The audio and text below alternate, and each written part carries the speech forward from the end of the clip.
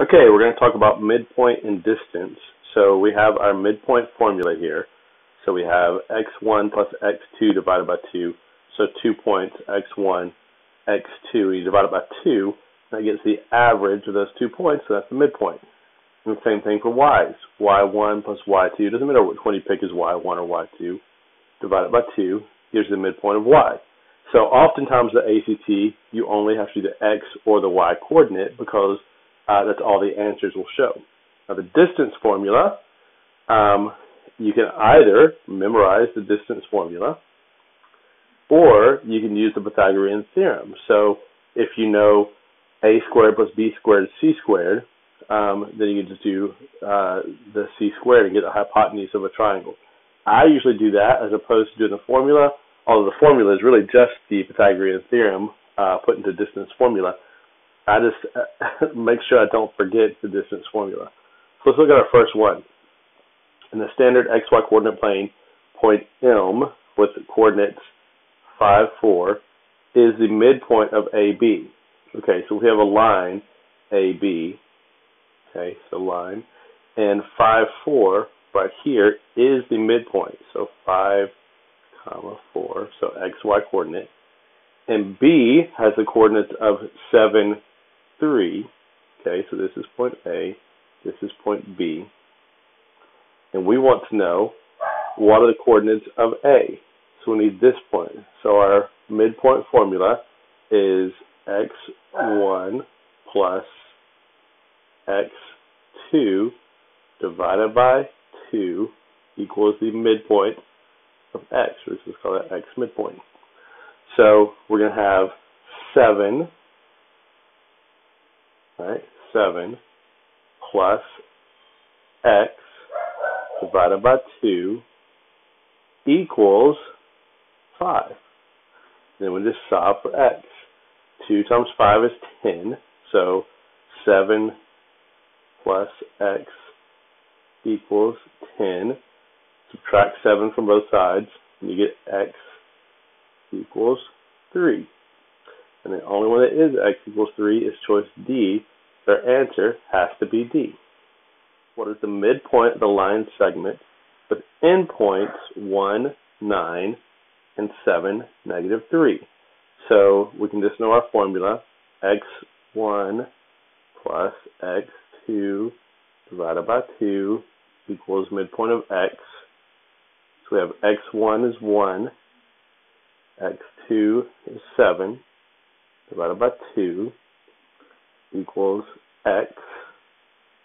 And so we're going to say 7 plus 1 is 8, and then 8 divided by 2 equals x. So x equals 4. The answer is 4 for the x coordinate, and we only see 4 as the x coordinate in choice C, so we don't even have to do the y coordinate. So our answer is C.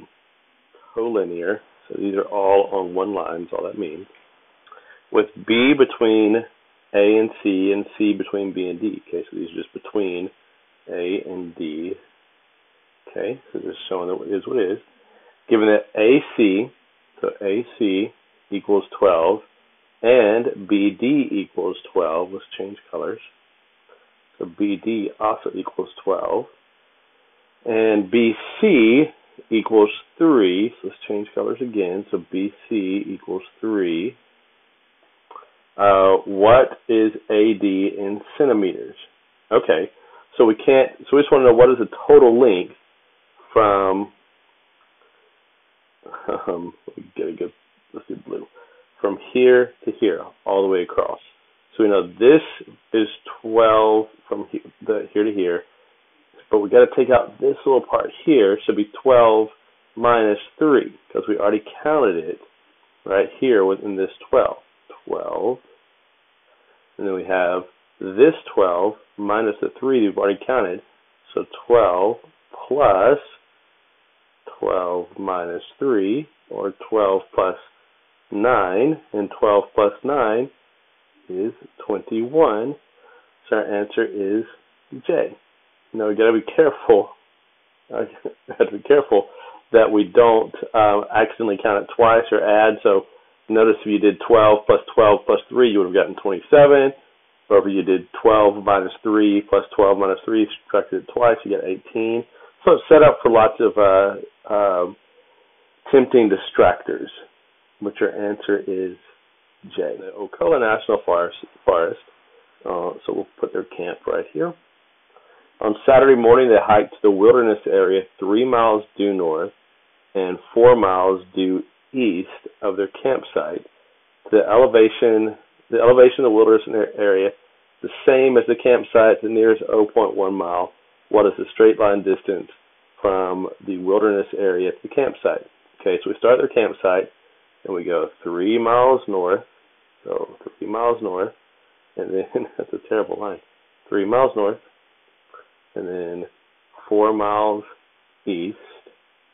So 3, 4, and we want to know how far it is from here to here. So now if we know our Pythagorean triples, that's a 3, 4, 5 triangle. If you don't know your triples, you can do the Pythagorean theorem. 3 squared plus 4 squared equals c squared, and you would get 5. So the answer is H. The diameter of a circle, let's draw us a circle, has endpoints 5, -2, and -3, 2. So diameter is just the distance across the center of a circle. So this side is 5, -2, this side is -3, 2. The reason this is a question 30 is because you look at it and think, oh, this is a circle question, but it's not. It's a midpoint question. So we have x1 plus x2 divided by 2 equals the midpoint of x, or you could do it in the y coordinates. y1 plus y2 divided by 2 equals the midpoint of y. So if we have x1 is 5, so 5 plus x coordinate 2, -3 divided by 2, so it's going to be 5 minus 3 is 2 divided by 2, that's 1. So the only x coordinate that has a 1 in it is choice K. So our answer is K. Plane, what is the distance between the points of coordinates 4, 3, and 2, 7? The distance. So we're going to use the distance formula, or you draw a triangle, whichever makes more sense to you. So we're going to have x2 minus x1 plus y2 minus y1. Oops, y1. And we're going to take the square root of all of that. So we have 4, and we have 2 for our x coordinates. So we have 4 minus 2. Oh yeah, these are squared. I forgot that. 4 minus 2 squared plus 3 and 7. 3 minus 7 squared. And that's going to be 2 squared, which is 4, and -4 squared, which is 16, so it's positive. Any number of squares is a positive. So 16 plus 4 is 20. We take the square root of that, and we have our answer is D. You could have also drawn a triangle and just plotted these points. So if you plotted the points and you have 1 at 4, 3, so 1, 2, 3, 4, 1, 2, 3, 4. So 4, 3, it would have been here. The other one at 2, 7, 2, 4, 5, 6, 7. You have it up here. You draw a right triangle. And use Pythagorean theorem. You have this side is 4. And so, this you got to count and put them together. That way may take a little bit longer than just knowing the distance. Vertical lines is up and down. Remember, horizontal would be this way. So we're drawing our line vertical. Cuts trapezoid ABCD into 2 equal areas. Okay, so we want to draw a line this way to cut this trapezoid vertically. So you kind of guesstimate where it's going to be. And you're definitely not going to get 2.5. You're not going to get 3.5. So you're going to get one of these others, probably D or E. But to do it, you just got to find the coordinate that will be at the top line. So we're going to use our x coordinates because we're going to say where is this point and this point, and those points are on the x-axis, right? So we're going to do 3 and 9, our midpoint formula, x1 plus x2 divided by 2 equals the midpoint. So we have 9 plus 3 divided by 2, and we get 12 divided by 2, and that equals 6. So the midpoint of the top line is 6. And then we do the bottom line, 12 plus 2. So we have, let's do this one with a different color. We have 12 plus 2 divided by 2. So 14 divided by 2 is 7. So the bottom line is 7. So which one's going to cut that in half? Well, we have to take the average of these two to say it has to be between those two. So 7 plus 6 is 13, divided by 2 is 6.5. So your answer is E. But if we know our midpoint formula, it's not. In the standard XY coordinate plane, 12, 3 is halfway between. The midpoint is between points 2A and A plus 3 and 4A and A minus 5. This becomes hard just because we're putting algebra into it, and so you got to kind of figure it out. But it's still our midpoint formula.